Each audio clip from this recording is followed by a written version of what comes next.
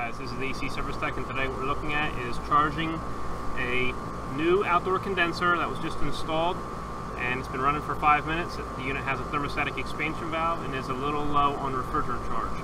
So on our low side, we see that we have a 39-degree evaporator coil, and on the high side we have 90 degrees. This is R410A, so we have a pressure of 277 psig, and we have a temperature of 90 degrees. So 90 degrees minus 90 degrees equals 0 subcooling. So it's the saturated temperature over here minus the actual temperature of the liquid line. So we have this sensor, temp sensor, actually taped on the liquid line right now, and we need to add refrigerant. So now what we're going to do is we're going to open up this R410A bottle.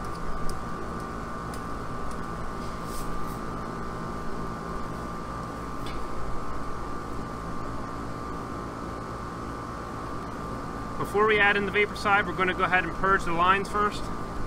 We have our bottle of R410A coming out as liquid. Now we're going to go ahead and purge the air out of the lines.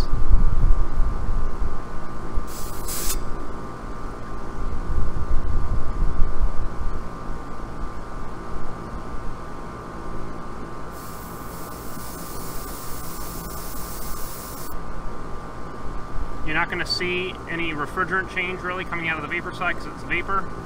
And here we have our liquid. Okay. So now we're all purged, and we're going to go ahead and weigh our refrigerant in a little at a time into the vapor side. We're going to zero our scale out, and we're going to start adding in the vapor side. Since I don't have my quick charge cylinder here, I'm just going to go a little tiny bit at a time, okay?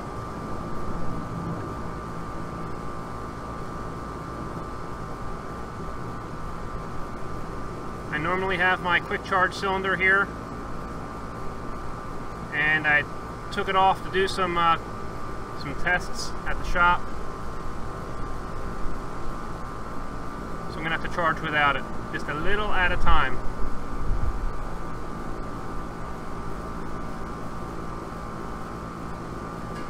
Right now we're reading 3.4 ounces that we put in. Our subcooling has increased a little bit. We're reading 91 on this side and 89 on this side, so we have 2 degrees of subcooling, just about.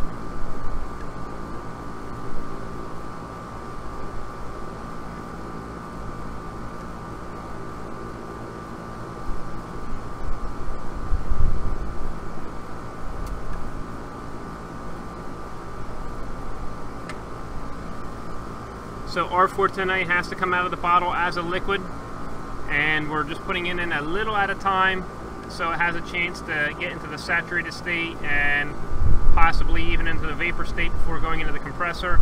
We're just opening this handle up a little bit, just allowing a little bit of pressure through, kind of acting like a metering device.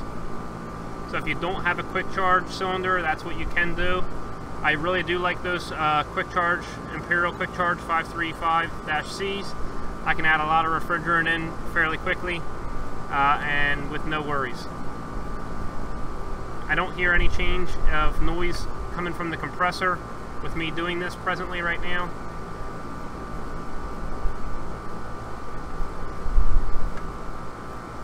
I know I'm very low on refrigerant, and that's why I'm adding as much as I am. We put in about 8 ounces so far.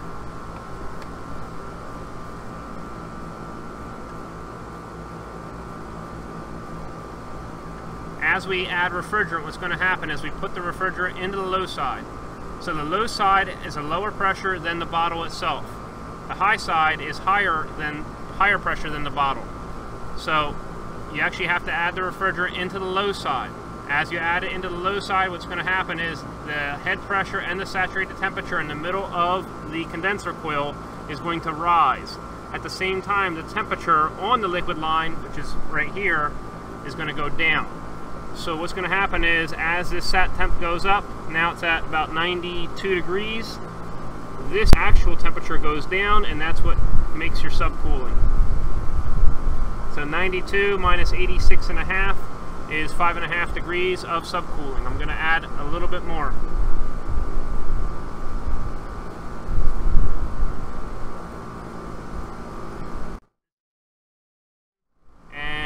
This is a change out.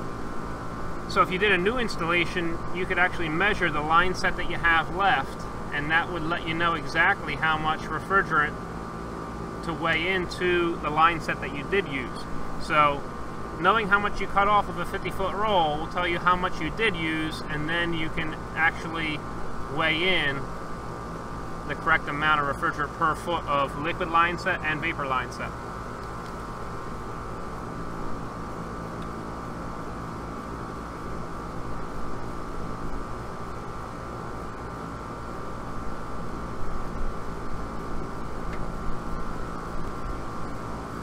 Presently, we've weighed in about 11 ounces of refrigerant.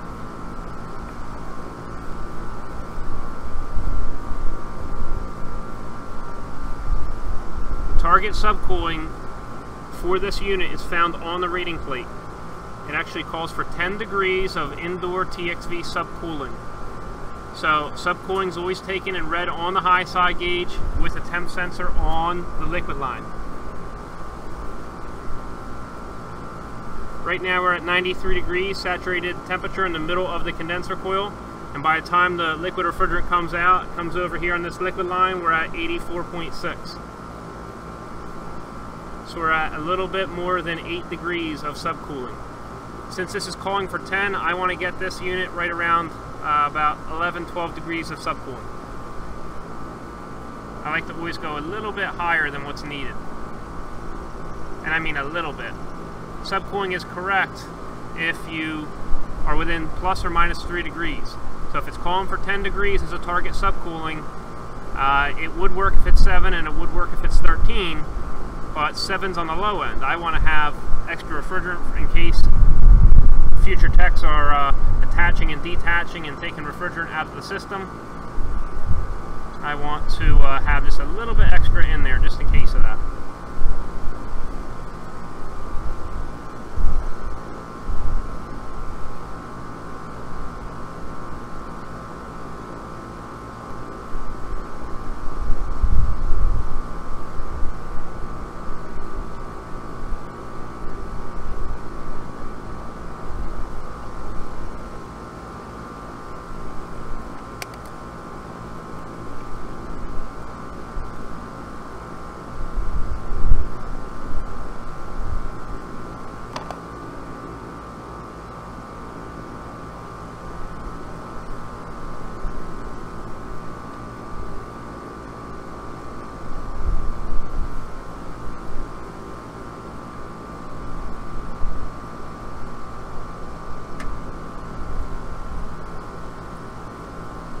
So I don't hear any compressor noise.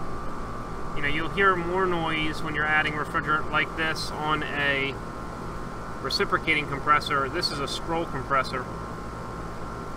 A scroll compressor, when you look down from the top of the outdoor unit, it looks like a circle. A reciprocating compressor looks like an oval, and reciprocating is the older style compressors.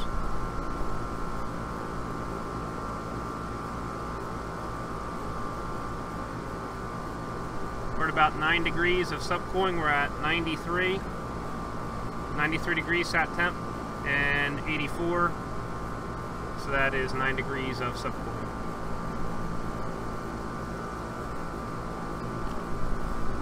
My scale just went out. Isn't that nice? Battery's bad. Alright, so when we left off, we were at 13 ounces of refrigerant. So we're about a pound right now, roughly. The customer is not getting charged any extra for the refrigerant. It's just part of the proposal. So I'm not going to worry about that. But normally we want to always scale it in, you know, weigh it in, just to make sure you know how much to charge the homeowner.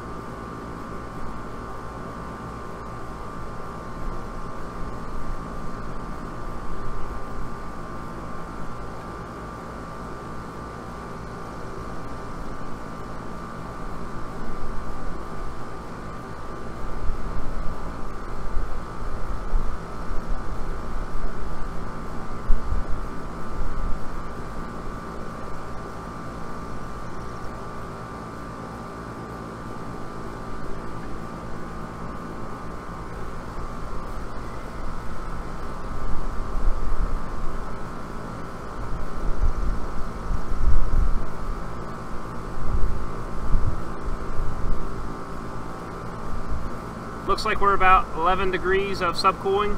We've got 94 degrees on the pink inner ring for R410A saturated temperature in the middle of the condenser coil. So 94 minus 83, and we're at about 11 degrees of subcooling. I'm going to go ahead and stop there, and I'm also going to add a little bit of refrigerant from my liquid line. So I'm going to go ahead and shut the tank off now.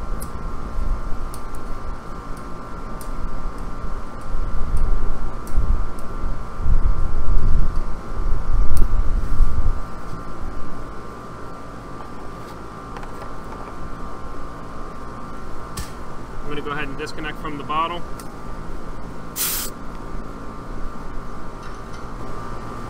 Now I have this service line right here, and it has liquid refrigerant in it, so I'm going to continue to charge.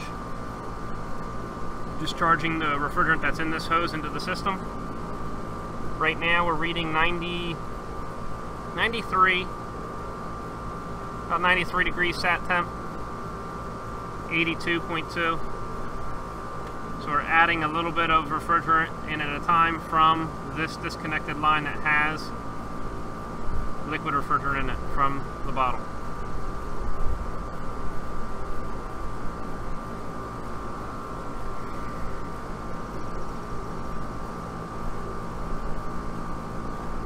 Okay, so now I have that line open. I'm going to go ahead and put this on the back. We have all the refrigerant out. All of the liquid refrigerant, at least. The vapor refrigerant that's in this line is at the same pressure as what's in this line.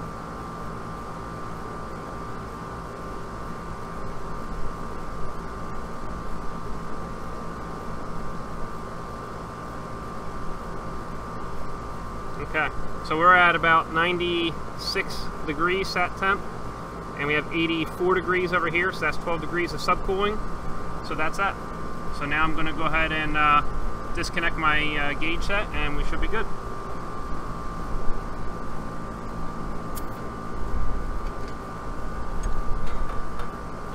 That's how you do it.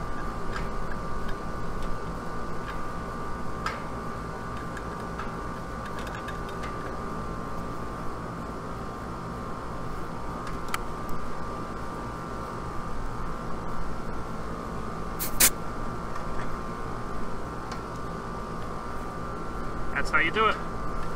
Now what we're going to do is we're going to leak check these valve ports.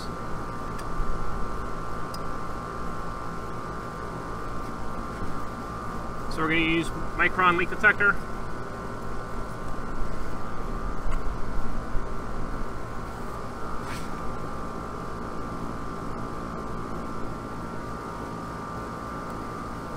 We're going to see if any bubbles grow out of the ports. I have had Schrader valves bad from the get-go during an installation before, so I just want to check them, make sure they're good. You want to make sure you have refrigerant oil in the caps here. Make sure they seal up real well, and also on the threads possibly too, just to make it go in a little smoother.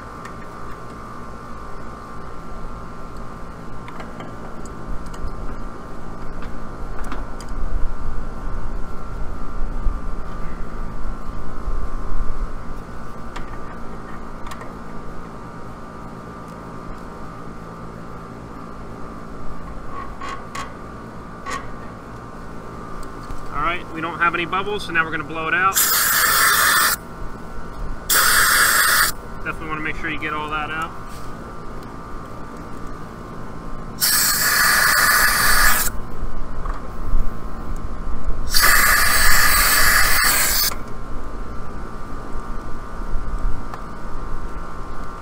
And we're going to put our caps back on.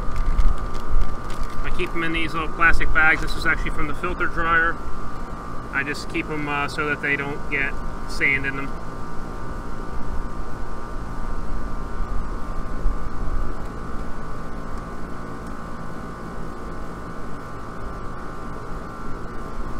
Alright, that's it. Hope you enjoyed yourself. We'll see you next time at AEC Service Tech channel.